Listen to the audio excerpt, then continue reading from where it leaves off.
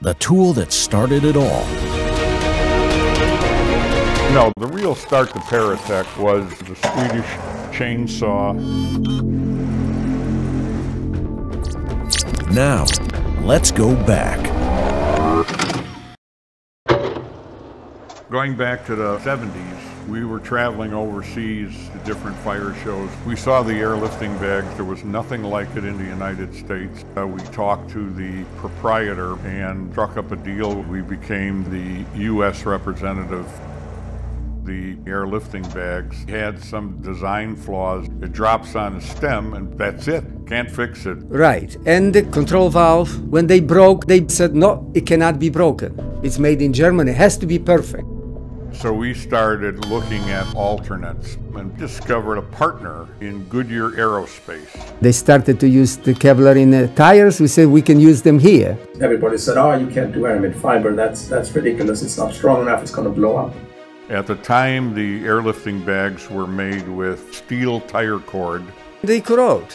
Those wires break, especially on the edges. Sometimes they poke into rubber and they would leak.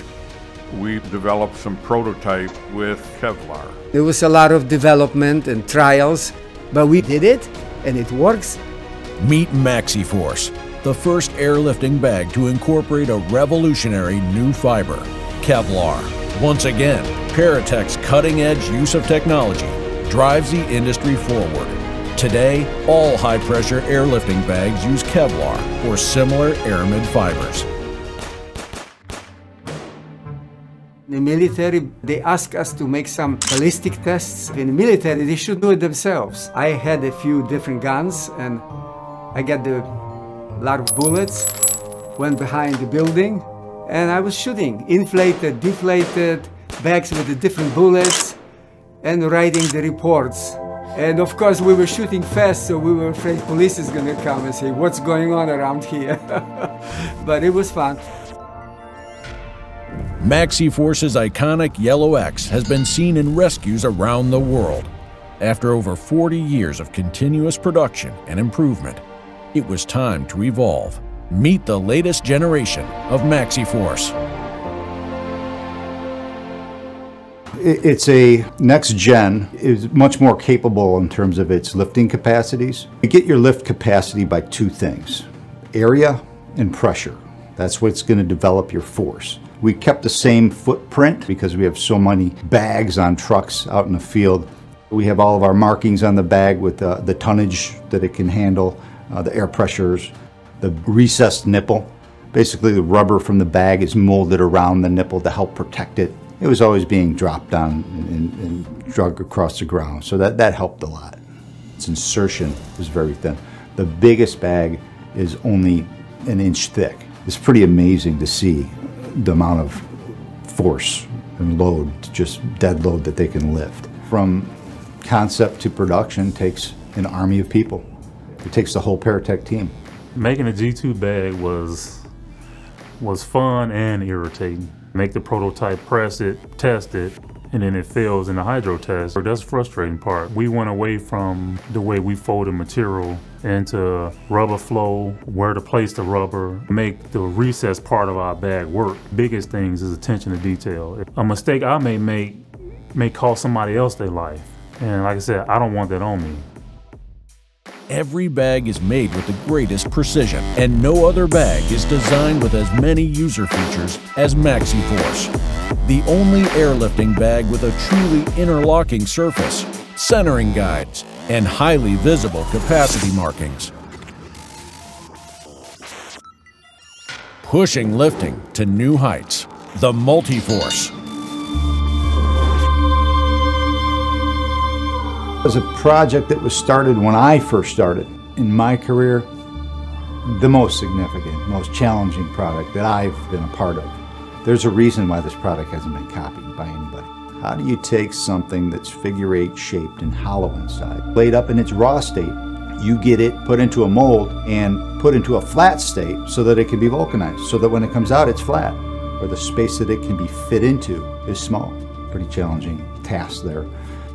And without getting into details and proprietary information, took years to develop, and a lot of people to get that done and be successful with that product. And I think today it's one of the most sought after products in the industry by far. I knew it was going to be a hit. I said it's convenient, it's quick, and anyone can use it regardless of your strength. The way it was designed, it was amazing. It just really showcases Paratech's abilities and what they can design and manufacture. Over 5 years of development yielded the most advanced, high-pressure, high-lift airbag available in the world. There is nothing else like the Multi-Force airlifting bag.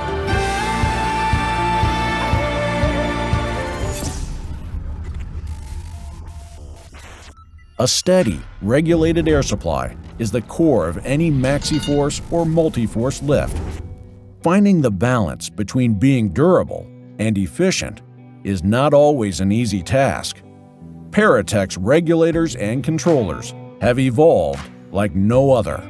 Meet the first generation controller and regulator. I designed the first regulator here. It was long and it was hard to turn the dial. We had to have a needle bearing inside. So it was expensive. Other regulators used rubber diaphragm. They are not that reliable and they don't last forever. Because what can you invent here? You could machine like this 30, 40 years ago, but today with those machines, you can do anything.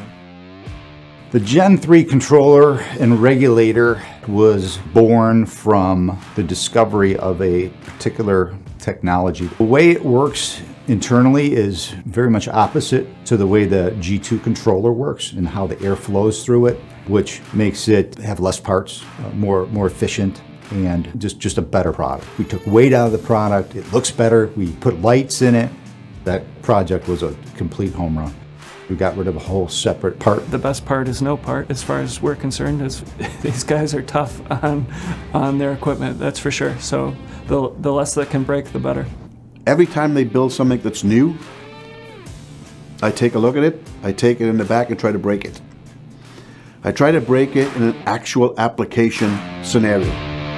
I put the total weight of whatever the vehicle or whatever I'm using and see where the stress factors are, see where this thing fails. You know, we look at the results, and if the results don't meet up those initial specifications that we laid out, we go back to the drawing board and figure out what we need to do to get that. Once we are happy with it, we use fire departments to actually put it through its paces. There's really no substitute for actual physical testing. Every day, we're here to manufacture the world's best products for emergency and rescue. Our road continues. Come along next time when we uncover where Paratech finds the ideas to create the most innovative tools in rescue.